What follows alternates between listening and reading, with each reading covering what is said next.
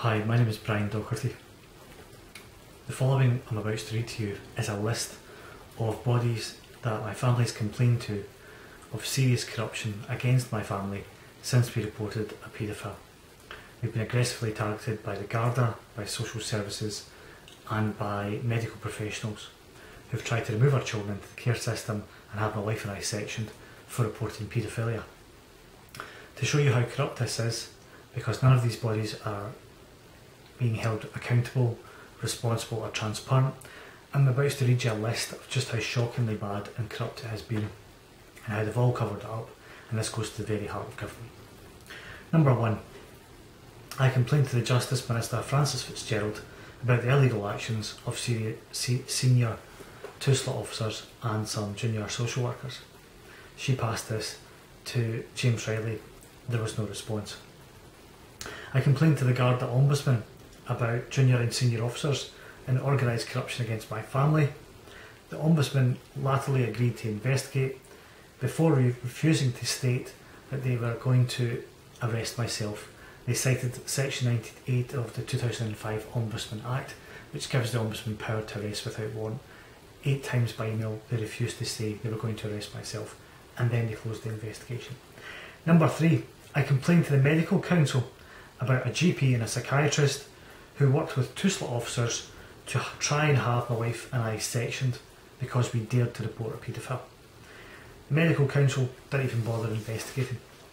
Number 4. I complained because of this rife corruption and the lack of legal representation. I complained to all TDs and senators in the Irish Dáil about the corruption and the surveillance against my family by the Garda. I received only 3 automated responses. I thereafter contacted numerous TDs and none of them said they had received my information. Number 5. I spoke with the secretary of a local TD and she's told me that he did not receive my email whatsoever. This and told me that there was gross interception and violation of our privacy and communications, which had been apparent for some time. Number 6. In February I applied through Freedom of Information to the HSE to receive information held in Galway by the HSE about my family. They refused to even respond. In October I applied again, this time with recorded post, and a more detailed Freedom of Information request.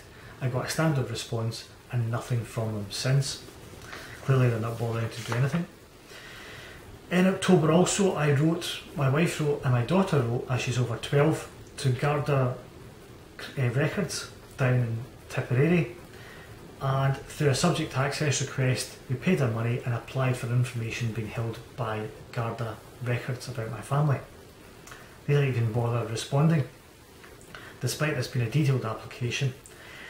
Number 8, significantly this required evidence or information being held by Garda Records about their contact with the Justice Department and any approvals about surveillance from the Justice Department. Suffice to say, they didn't bother responding.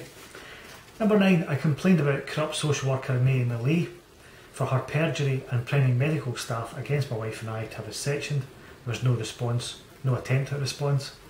Number 10, I complained to James Riley, for the Minister for the Breaking Up of Families.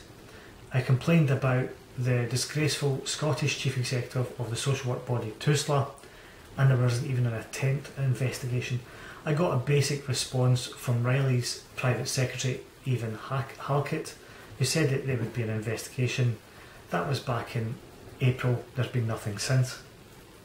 Number 11, I complained to the Garda Ombudsman about the illegal actions, perjury, surveillance and many other actions by a Sergeant Brian Murphy of Acho Police. There's no investigation. Number 12, I complained to the Garda Ombudsman about senior officer corruption. Initially they said there was grounds for an investigation before covering it up and closing the investigation, and even saying, and this was genius, that it was me that was obstructing the investigation. In all of my many detailed complaints to Irish public bodies, which I've exhausted and have spent countless hours and literally tens of thousands of words and letters complaining to these bodies, there has been no complaint which has been investigated.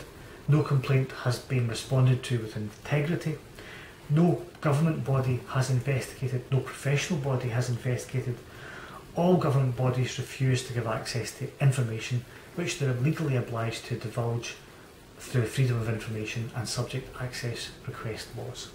This has been a massive cover-up due to massive corruption against my family, involving numerous state agencies, which goes to the very heart of Kenny's administration.